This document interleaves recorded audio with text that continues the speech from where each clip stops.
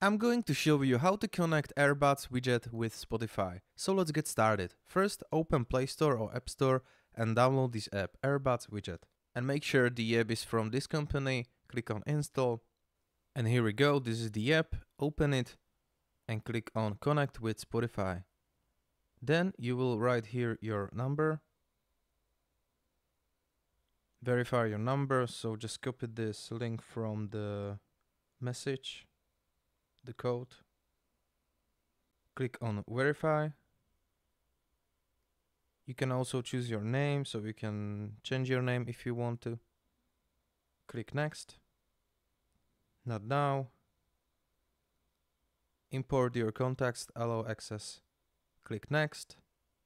Click allow. And that's it. This is how can you do it.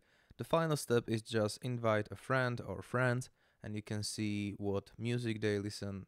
Also, if you click here, you will see your friend list.